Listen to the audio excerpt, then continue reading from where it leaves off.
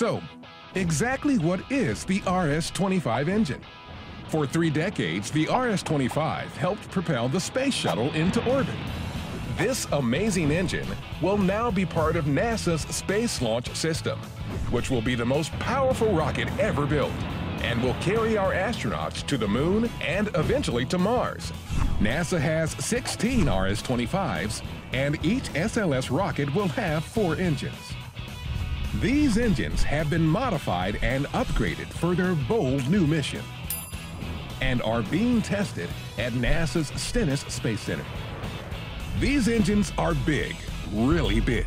The RS-25 is 14 feet tall and 8 feet in diameter. That is about the size and weight of a compact car, or 2 F-15 jet engines, and produces 8 times more thrust.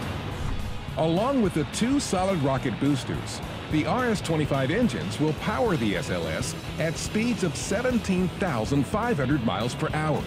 That's 73 times faster than an Indy 500 race car.